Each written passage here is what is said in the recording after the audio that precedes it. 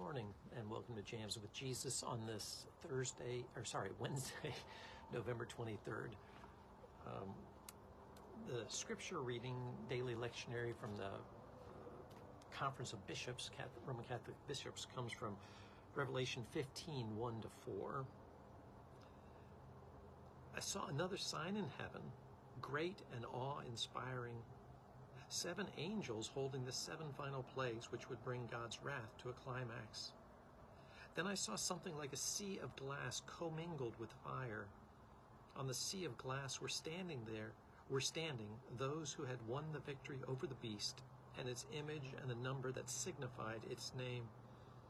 They were playing the harps used in worshiping God, and they sang the song of Moses, servant of God, and the song of the Lamb.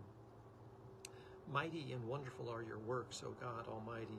Just and true are your ways, O rulers of the nations.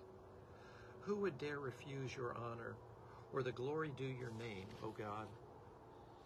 Since you alone are holy, all nations will come and worship in your presence. Your mighty deeds are clearly seen. So whenever I'm in the book of Revelation, a couple things. One is there's so much imagery that doesn't, for somebody who's rather analytical and pragmatic, you're entering into apocalyptic imagery and apocalyptic language where there's a lot of symbolism, some of which has been deciphered that makes sense. Certain things in allusion to the current state of when it was written for Rome. But other things are still a mystery to us. But this vision, the overall sense that from the arc of creation through full redemption in the book of Revelation, of a sense where God's will fully permeates life. And it is a vision beyond my capacity to truly understand. So it's a promise I hold to. It's a promise I can relate to just simply from the matter of, again, using rational thought, which is not saying is the right way, but how I do it is to say, 100 years ago I didn't exist, and yet I exist now. So God somehow brought me into being. And then through life, certainly there's been some challenges, but there's been enough beauty, enough times, whereas some of the poets write, where the veil gets thin between this life and what is to come. And you see enough of those moments, or experience enough of those moments in life to say there's, without a doubt, something more than what I can physically see, touch, or interact with, that there's more to life. And thankfully to be raised in a family, to have experienced God's love, to not be fearful of what is to come, even though there's uncertainty. We've got these wonderful promises, and then enough life experience to say, I trust in you, God.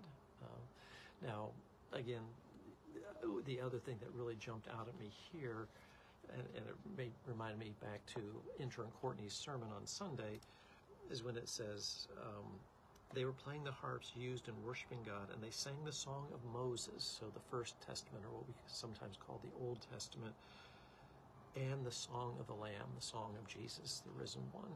So once again, showing there's this great continuity of God's story.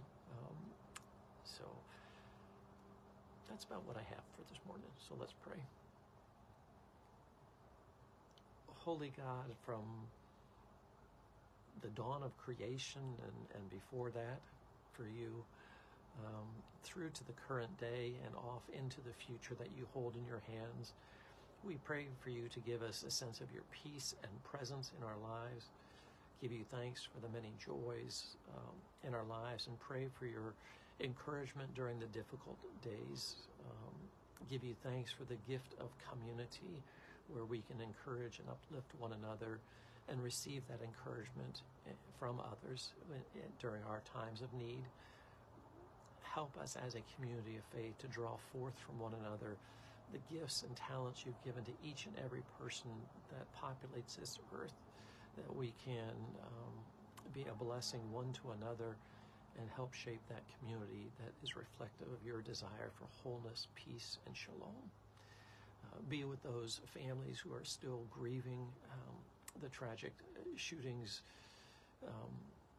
in Colorado, and then the ones last night in Virginia, and help us as a society come to terms with this craziness that of violence and fear and things that just draw us away from one another. So help us reach out to our neighbors with a smile, with a sense of encouragement, and with also an ability to listen to one another. And these things we ask and pray in Jesus' name. Amen. Well, I hope you have a blessed day today as you might be doing some final preparations or beginning preparations for Thanksgiving tomorrow. And then I'll see you tomorrow morning for about what might be a very abbreviated one, but nevertheless, we'll see you tomorrow morning. God's peace be with you.